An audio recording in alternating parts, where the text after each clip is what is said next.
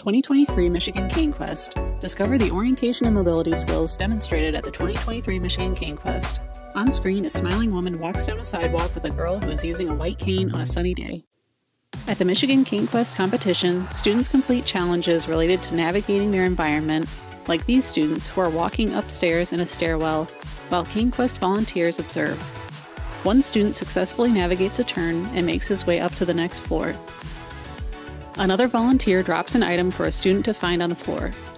With a hand in front of his face, the student crouches down and sweeps his hands across the floor in a wiping motion until he finds the object. He picks it up and examines it, turning it over in his hands. A volunteer laughs while talking to students. Another volunteer talks to a girl who is holding a white cane and is standing at the foot of a flight of stairs. She nods and starts making her way up the stairs, placing the cane in front of her to help orient herself until she reaches a landing. She continues walking up to the next flight. At the start of the day, volunteers and competitors greet each other in a large room at Leader Dogs for the Blind in Rochester, Michigan.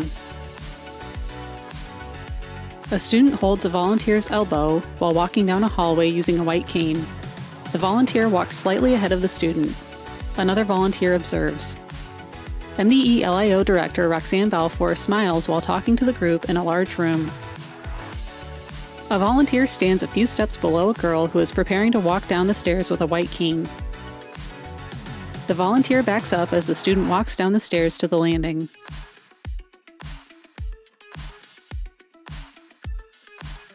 While two volunteers observe, the student walks down a hallway with a white cane and navigates a corner. A boy turns a corner in a stairwell and starts walking down the next flight of stairs with a white cane, while a volunteer walks down the stairs backward as he walks down.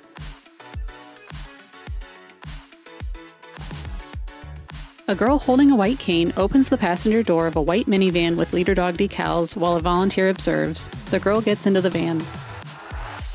A volunteer walks with a girl using a white cane through a parking garage, passing other volunteers and students along the way. The girl sweeps her white cane in front of her while navigating a hallway. She touches the wall while making her way down the hallway and turns the corner. Another challenge at Cane Quest involves navigating a room full of exercise equipment. A girl uses her white cane to walk down the aisle between equipment while volunteers watch. She stops and talks to a volunteer. In the parking garage, a boy uses his white cane to start walking along a wall. He comes to the Leader Dog van, pauses, and turns to walk around it using his cane. He makes his way around the van and back to the wall, a volunteer following behind. Back in the exercise room, a volunteer gives directions to a young girl who is holding a white cane. Using her cane, the girl walks between the pieces of equipment before stopping at a PVC pipe obstacle that is sticking out at shoulder level. She stops to talk to a volunteer. In the parking garage, a boy walks between a parked van and the wall.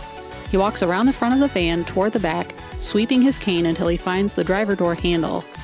He reaches over to slide the back passenger door open, climbs into the van, and sits in a seat.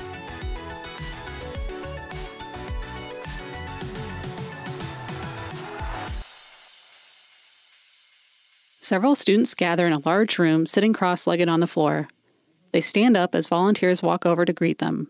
Although it was rainy, the competition included outdoor challenges in downtown Rochester. Cars pass by in the rain as students and volunteers holding umbrellas wait to cross a crosswalk. A student holding a white cane waits until the cars have cleared and starts walking across the street using his cane. Two volunteers follow and observe as he safely reaches the other side. Another student waits for cars to clear before walking across the street using her white cane and holding an umbrella. Volunteers follow behind her with umbrellas of their own. The student makes it safely to the other side. In another area, a girl waits for a car to stop before walking across the street with her cane, a volunteer walking behind her. She reaches the other side in front of a restaurant and continues on, the volunteer walking backward in front of her.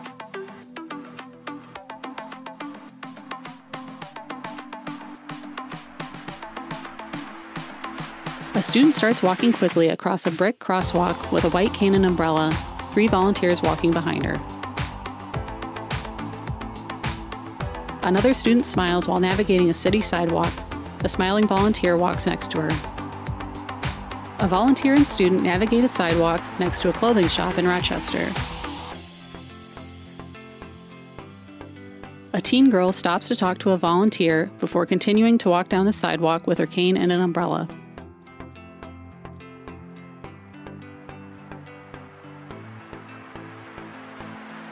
Her cane touches a parking meter and she navigates around it. She comes to another volunteer and stops to talk. The girl crosses the street quickly with a volunteer.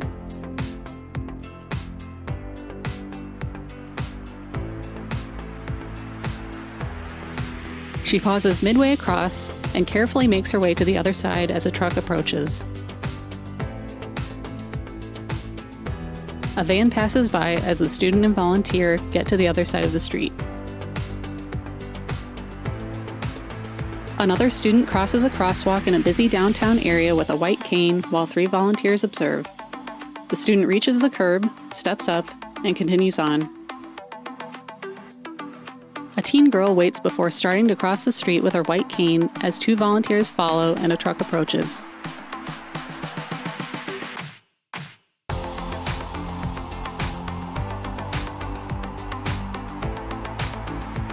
They meet another volunteer on the other side of the crosswalk. A student and volunteer, both using white canes, navigate a crosswalk together as cars drive by. Another student waits for traffic to clear before crossing at the crosswalk, while a volunteer serves as her sighted guide.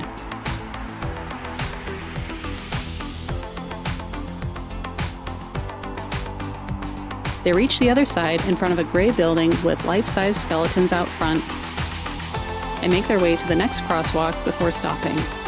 They wait there for a few moments.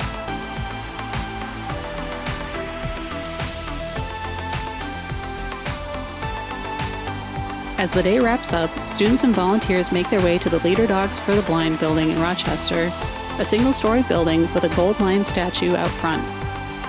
They close their umbrellas as they make their way to the door. One student makes her way past the lion to the door using her white cane. A volunteer follows with his own white cane, and another student and several volunteers walk in behind them, smiling and talking.